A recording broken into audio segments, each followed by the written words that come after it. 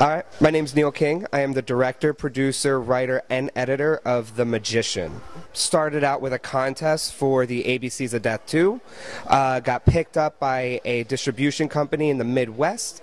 Was moved on to The World of Death, which is another compilation that it was picked up for. And I met Emmett at the downtown Los Angeles Film Festival where we premiered it. And they liked it, so they invited me here. And I'm having a blast.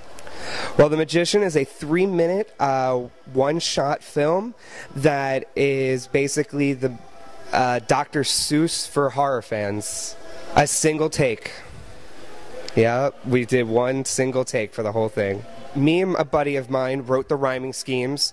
Then I actually sent it over to a musician friend of mine who put it more to a rhythm to make it sound right. The music was created by a good friend of mine named Dustin Stonebrook. It is completely original music and original sound effects that he created. He graduated from MI about 3 years ago. He is the most masterful mind of music I've ever met.